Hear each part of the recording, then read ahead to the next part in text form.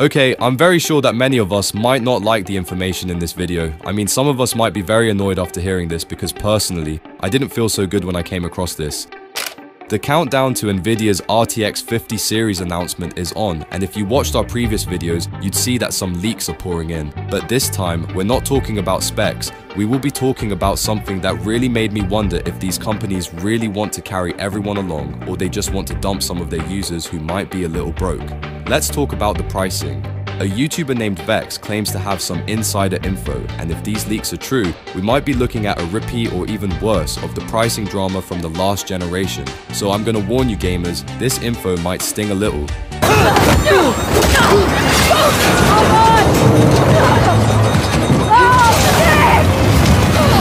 Vex says they got their hands on a screenshot from an Australian retailer listing multiple Asus RTX 5080 cards. The screenshot reveals basic specs and, most importantly, the pricing. According to the leak, the Asus Prime GeForce RTX 5080 16GB OC card comes with a hefty price tag. The retailer reportedly pays $2,544 Australian dollars to Asus for each card, while the consumer price is set at $2,799 Australian dollars. Before you panic, let's convert that to US dollars real quick. Based on current exchange rates, the retailer's cost translates to around $1,581 US dollars, and the final sale price is about $1,740. Now keep in mind that Australian prices include sales tax, which isn't typically included in US pricing. Still, $1,740 for an RTX 5080 is a lot to swallow, especially for a card rumored to perform just slightly better than the RTX 4090 or possibly on par with it. That's really not the kind of money I'll be happy to splash on the 5080 graphics card, honestly.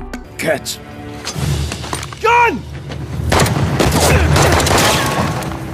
The RTX 5080 is expected to come with 16GB of VRAM, aligning with earlier leaks. However, there's no clarity yet on whether Nvidia will use faster VRAM modules. The leaked listing specifically mentions an overclocked version, meaning standard and Founders Edition versions of the card could be cheaper. For perspective, the RTX 4080 debuted at $1,200, and many gamers found that steep. Nvidia later addressed the pricing issue with the RTX 4080 Super, launching it at $1,000. But now, if Nvidia prices the RTX 5080 anywhere between $1,200 and $1,500, it might reignite the backlash. Interestingly, this isn't the first pricing rumor for the RTX 5080. A leaked Acer Predator Orion PC listing showed the version with an RTX 5080 priced at $3,640. While that's for a full system and not just a GPU, it further hints at a premium pricing strategy for Nvidia's next-gen lineup.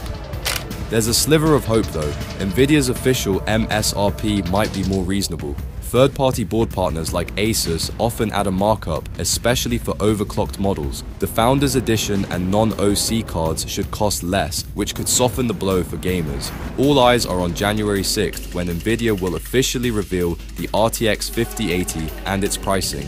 Will it be another sticker shock moment, or will Nvidia learn from the RTX 4080's misstep? Only time will tell.